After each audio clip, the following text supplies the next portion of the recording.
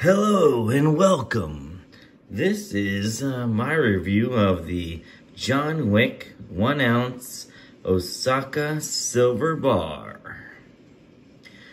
Well, as you can see, I actually have bought 2 of them. So I'm going to show you the backside. Here's the backside next to Hogan. As you can see, Hollywood was holding this one right here. It's nice because you have kind of a nice crazy symbol here. And it says John Wick at the bottom.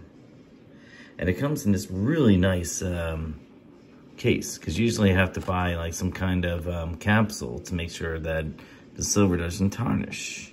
And it's also nice because it's has the painting on it. So here's the front, and it shows John Wick, and he's right here. So, and also on the bottom is also says the Continental. So let me bring it back to the Fiends right here, or maybe Mr. Savage. That might work a little bit better.